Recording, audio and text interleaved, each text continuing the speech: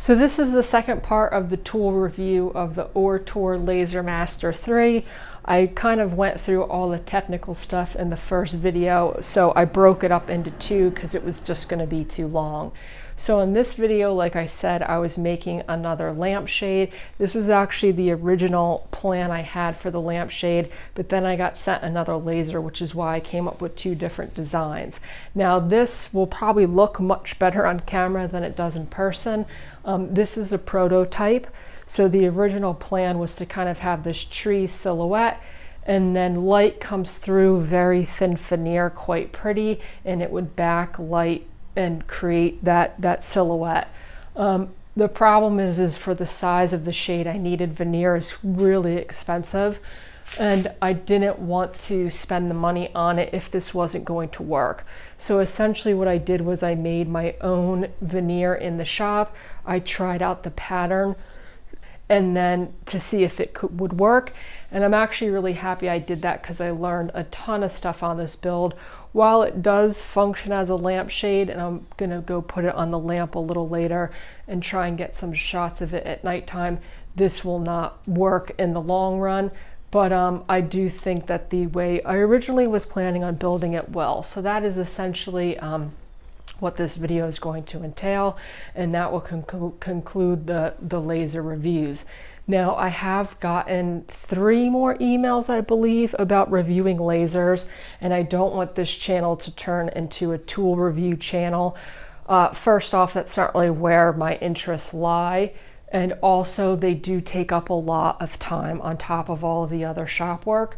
So what I was thinking of doing, because a lot of people in the comments have said how they have thought about getting a laser, is if there's interest in it and you could comment about that, I'll talk to those companies about doing a tool review video, but then at the end of the video giving away the laser. I've honestly never done a giveaway, so I don't know exactly how they work. I'll have to see, to someone who I'm assuming watched the video. So if there's interest in that, let me know and I'll reach out to the companies. I don't see why they would care if they're giving it to me versus someone else. And then I'll have a couple more of those coming out, but way in the future. So next week is back to regular sort of uploading.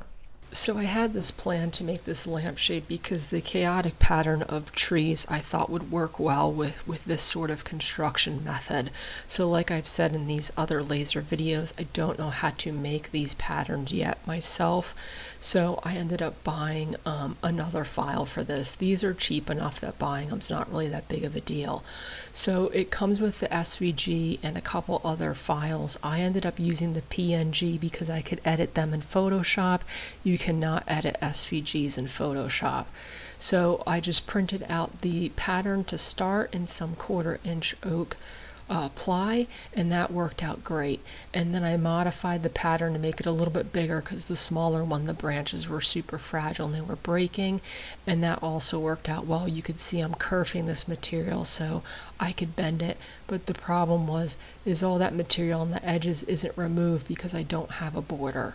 So what I did in Photoshop was I cropped the image down so that you didn't really see much of the stump, and then I went through and I added a black border, one on the edge, because this is like a 44-piece sheet of material, so my machine only cuts, I think, 15 3/4. So I was going to need a couple segments essentially, so that black border would allow for all the material to be removed. I could upload it into Lightburn and fit it into my size grid, which is what you're looking at, and I could trace it, and then I had one of these. So this is essentially what I'm going to be cutting. So it was working pretty well with the prototypes, and of course I'm experimenting with speed, how fast things are cutting out. But you can see this is going to look pretty cool once there's a light source behind it. So I was working on a project which will be coming up on the channel, and I took apart someone's old piece of furniture in hopes of reusing some of the material, and I had this piece of 1/4" walnut veneer that was left over. So it's not quarter inch, it's like 3/32. So it had kind of an ugly color on the back. I removed that. I'm going to use this for the prototype. I don't like spending money on prototypes, so it worked out that it was free. Once it was sanded, I ripped it down to 15.5 is the dimension I'm working with. And like I said, it's about 49 inches long. And I figured that out because, once again, I figured out the circumference of the lampshade I needed by using pi. There is math involved in woodworking, so that is how I got that measurement for, I believe it was a 15.5 shade. Gave me a little, we're working with fractions of an inch here, but about 49, just to make things simple. So this whole thing, like, in order for it to bend, because I'm not using true veneer, I went through and I put a bunch of curves on it. You could see I did a bunch of test cuts on smaller pieces beforehand, but essentially this was just a process of putting a bunch of curves in the back of this. You're cutting almost completely through the piece, and then this will allow me to bend this into a circle. So this was a rather long process. This took about an hour. The problem with this process is you're not going to get super flat curves because material is so thin and the blade spinning so fast it wants to lift it up. So I did get some places where it was a little thicker than it should be, but as you can see, once it was done, I was pretty happy with the fact that it was going to bend.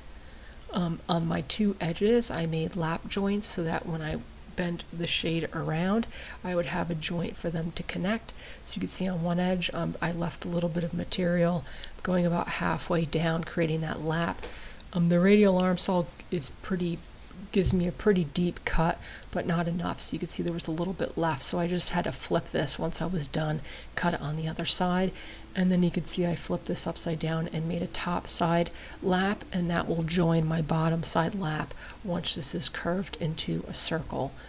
So then I lifted up the laser by 3/4, and I had plywood going all across the bottom so I could slide this through. I can make one cut and slide it through.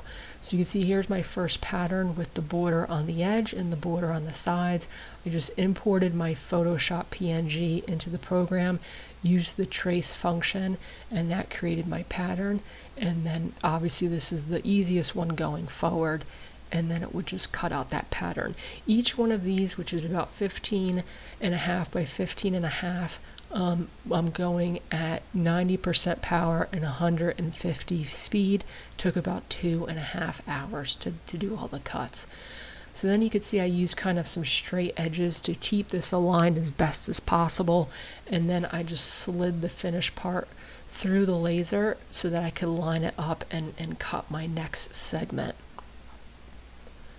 So then I imported the file that has the border on the top and the bottom, but I wanted it to be identical. So what I did was I just overlaid my PNG on top of the file that's still in Lightburn so that it's the exact same dimension, trace function, and traced it, and then I just deleted the first one I cut, and then I was left with the middle section. Now on the bottom here I learned how to use the node function and delete these little edges, because otherwise the laser will cut any lines that are on your drawing. So I went through and I could just delete those edges. You'll see in the preview, which I guess I didn't show it, but in the preview you could see where the lines are going to be, and then this is that cut.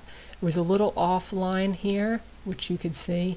So I made minor adjustments while the laser was moving, which you can do if you're careful. But I was pretty happy with the alignment, getting it pretty good. So then once again, I'm going to slide this through again and then cut the third panel. So this time I just put some blue painter's tape and I marked where center was so I could slide this all the way through. And then once I get to my new section, I can make sure it's between the painter's tape and lined up with that little post-it note mark I have. Now all the curves on the bottom of this are making it catch on everything, which is why it's hard to slide. But like I said, there's my panel. I lined up the edge between the blue marks, and then as it's cutting, you could see it's pretty accurate. But at this point, if it was off, I would just slide it a little bit, and then I just made sure that this cut all the way to the edge in a straight line, and that's all I really did for aligning these. And you could see there is the piece. Now I had a little piece left on the end, which I did cut, and to be perfectly honest, I wish I just would have left that piece flat, because that's going to be the back side of the shade anyway.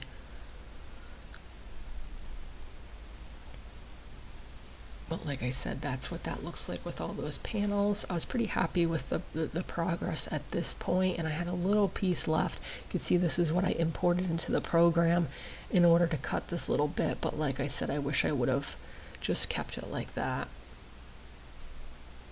The other problem was I left the one-sided border on here, so it did cut on the back side as well. And as I learned, as I started curving this, the border on this was way too thin. It should have been at least twice as thick. That was part of my problem, was I didn't have a super sturdy border.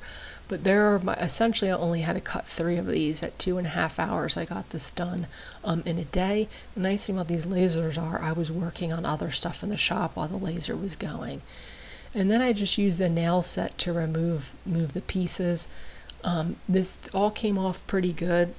The problem with plywood is it's not, the thickness can undulate across the piece, so some of them were a little bit harder to get out. The nail set has a little bit of a weight to it, so it made it easy to pop the pieces out, because at this point, the more material I'm removing, obviously, the more fragile this will be. The other problem I had is where the branches met. You'll see they start to peel away. So then to back this, like I said, the light comes through veneer quite nicely. But in order to buy it in one sheet, it's pretty expensive. So for the prototype, I had some poplar.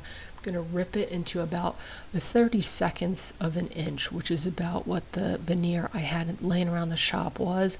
I chose poplar because I always have some of it on hand because I use it a lot, and it usually doesn't have a lot of knots in it. If you make your own veneers, you use material with knots in it. When you go to curve it, the grain around the knot is not only harder, but it goes in all sorts of different directions, and it usually ends up cracking at that point.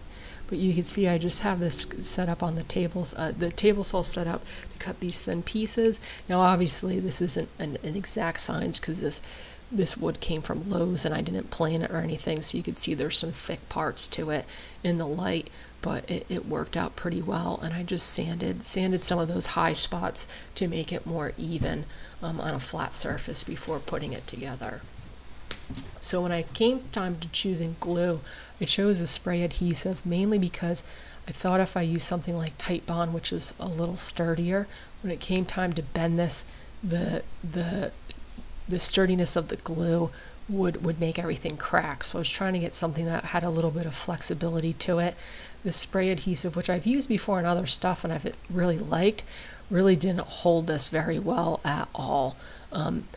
It was enough to get this project prototyped and make a video of it, but it is starting to peel. But you could see all I did was back these pieces, and then I waited it for a little bit, and then I came back to it after I edited this video actually.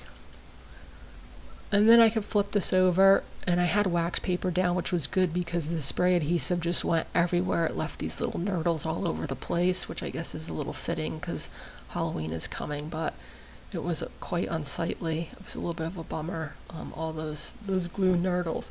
But I just trimmed up the edges, and you can see it actually looks pretty cool. There's a little bit of gap between the veneer, but that doesn't really bother me on something like this. For the top and the bottom, I needed some structure and I needed something to hold the lamp onto. So I was going to cut these in the program because the program cuts circles quite well, but it was going to take another like 2.5 hours just to cut the 2 circles each. So at this point I knew this was not something I was going to be keeping, so I just decided to hand cut them by I made it my own compass, measured everything like I said to get at this point I believe the circle is a little bit over 15.5. I'd have all the math written down somewhere, but anyway, and I just used a jigsaw and cut this all out by hand, which was more than sufficient for what I was doing. For the top one, I have some cross members and a center mark so it could go on the top of the lamp harp. And then to just kind of get this done, I put some furniture staples on all the ends to hold it together. It's quite unsightly, but like I said, best case scenario with a prototype is it ends up working out better than you thought and you end up keeping it. That has happened to me. It's quite awesome when that happens. But at this point with this one, I knew the glue wasn't going to hold the pattern. It was already cracking in some spots. So I figured I'm just going to kind of get these staples on here so that people can get an idea of what this is going to look like on the lamp. And I was already thinking on how to improve this design for when I tackle this project again. But minus the nails, it actually turned out decently. I'm excited to see what it's going to be look like lighted up. But you could see the edges of the trees were already pulling up. That was the other problem where I had each pattern. They really needed to overlap more. If I do this again, which I want to, I think what I might do is make a full banner in Photoshop, and so that they're all connected without being segmented. And then I wanted to try this on actual veneer to see, because I didn't know if it was going to be too thin, if it was burned through with the laser, but the laser cuts this thin material just beautifully. You could see the detail. This only took about 16 minutes as well, and with the thinness of the veneer you could see how well it is going to bend. So like I said, successful prototype. Once I get my hands on some veneer, I would like to remake this, and I probably will make another video of it.